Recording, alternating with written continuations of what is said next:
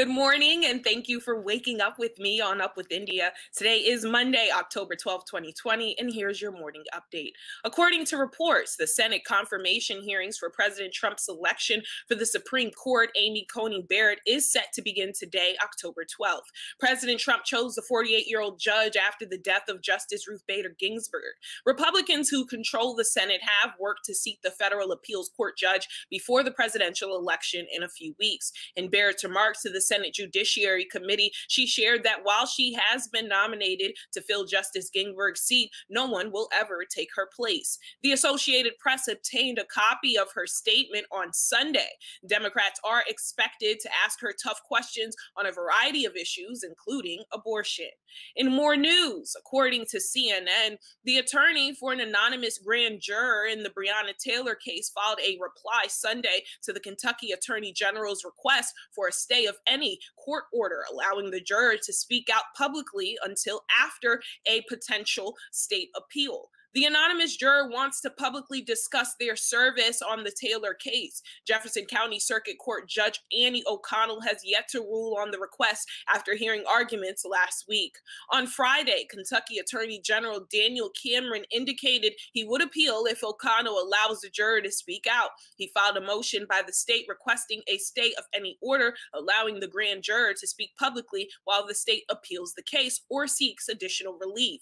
In a court filing, Kevin Gloger, the grand juror's attorney, said the way Cameron has handled the case filed by anonymous juror number 1 and made public disclosures about the grand jury procedure makes it overwhelmingly clear that it's his position and he should be allowed to discuss portions of the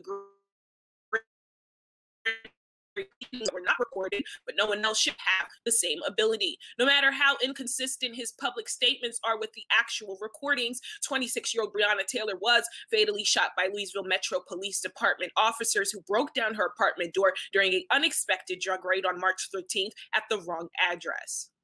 In local news, Wilmington Police are investigating a fatal shooting incident that occurred at approximately 12:16 p.m. in the 700 block of East 10th Street. Police located a 30-year-old male gunshot victim who was transported to the hospital where he succumbed to his injuries. This incident remains under investigation, and further details will be released when possible. In more news, according to WDEL, a Claymont man faces felony charges for allegedly displaying a gun when two women told him they wouldn't let him drive his car because he was drunk.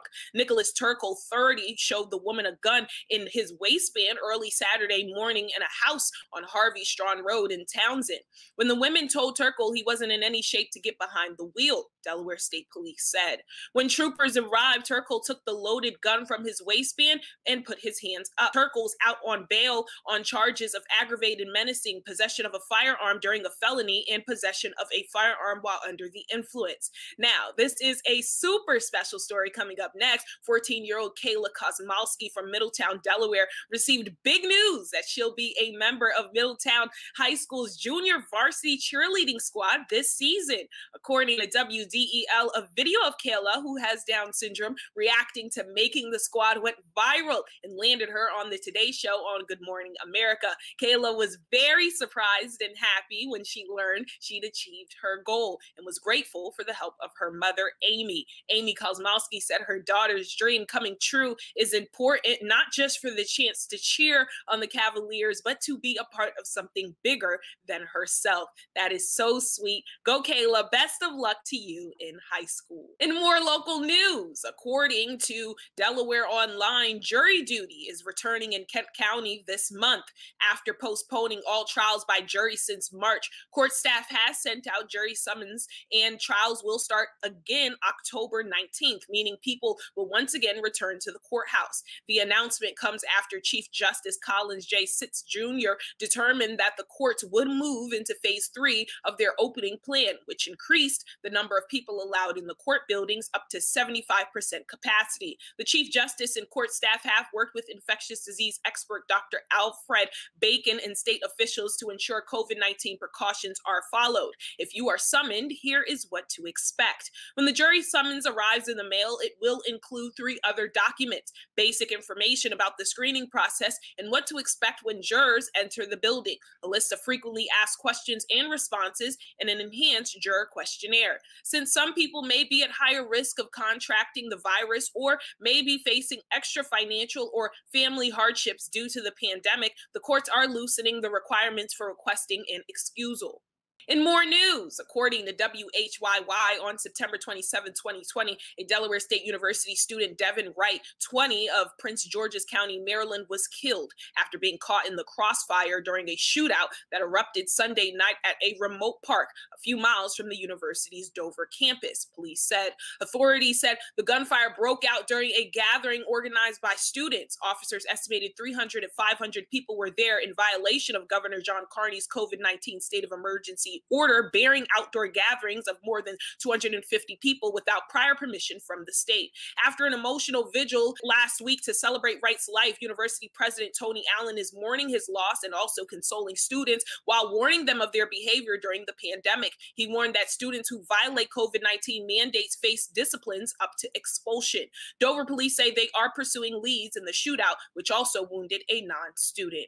In world news, according to reports, Nigeria's government has dissolved an infamous police unit plagued with allegations of extrajudicial killings and abuse after days of protest against police brutality. A wave of outrage had been fueled over the last week by the emergence online of graphic footage and shared experiences of abuses by the Special Anti-Robbery Squad, commonly called SARS. And SARS began as a largely online movement, trending internationally on social media and gaining the support of figures including footballer Marcus Rashford and the actor John Boyega. Many of those marching in Lagos and cities across Nigeria have been in their 20s and 30s, protesting for the first time and spurred by or connections with abuses by the security forces. After a week of protests, a statement from the office of the President Muhammadu Buhari said on Sunday, the Special Anti-Robbery Squad of the Nigeria Police Force has been dissolved with immediate effect. Inspector General Muhammad Adamu, who had previously dismissed the prospect of the unit being disbanded, also announced new measures in response to the yearnings of the Nigerian people. SARS officers would be redeployed to other units, he said, and a new policing arrangement to replace it would soon be announced. The announcement was greeted by a mixture of euphoria that the authorities had been forced to act and frustration that the measures did not go far enough. More on that story coming soon.